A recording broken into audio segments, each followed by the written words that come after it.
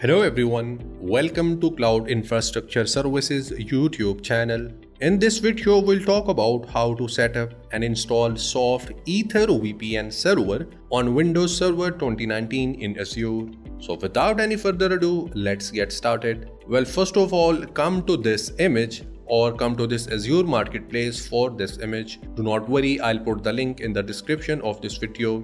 Now, just click on Get It Now and click on Continue, and over this image will create our virtual machine. The benefit of using this images is you will get all the necessary things related to your Ether VPN as pre-installed into your Windows Server 2019. So here what we'll do, we'll create a virtual machine. So first of all, click on this Create button. And here it says create a virtual machine. Choose your subscription and then choose your resource group. I will go with Cloud Infrastructure Services. In your case, you can always create a new one. Then here you have to give a name to your virtual machine. I'll give it as Ether.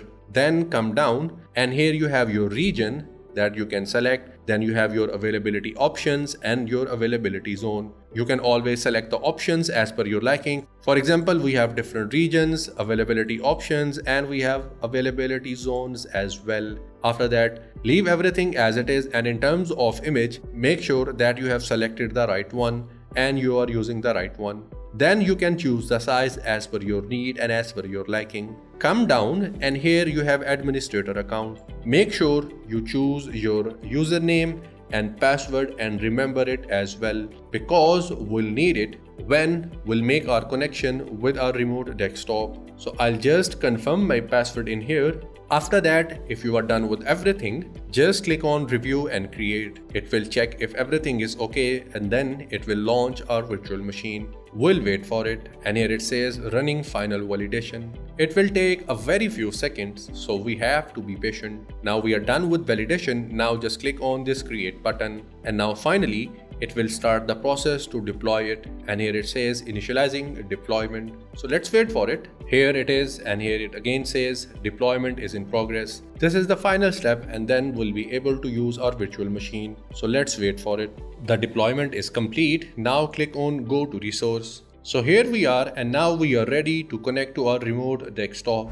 We have two ways. First one is copy this public IP address and look for remote desktop connection in your Windows. It will open something like this. Paste the IP address that you have copied. Click on Connect, and now it will ask you about your username. I'll write here Ether, and in terms of password, I'll write the password that I have set earlier. Hit Enter. It will prompt you with something like this. Do not worry, click on Yes, and it means we are ready to have our connection with our remote desktop. Now it will open our Windows Server 2019 as you can see. So now from here, just click on SoftEther VPN Server Manager file, and from here we are ready to use it.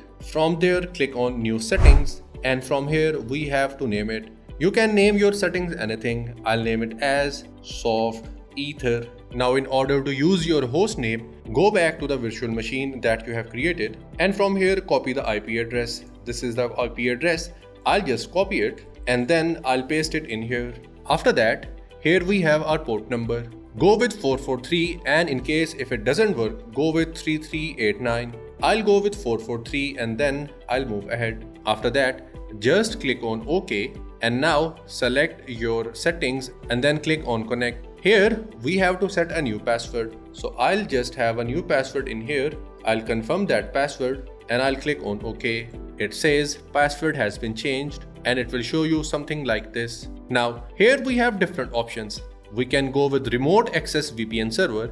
Well, as the name suggests, with this feature, the client computers in our remote location will be able to access our existing Ethernet segments. And then with site-to-site VPN server, as the name says, with this option, the VPN configuration to the connection between two or more remote Ethernet will be possible.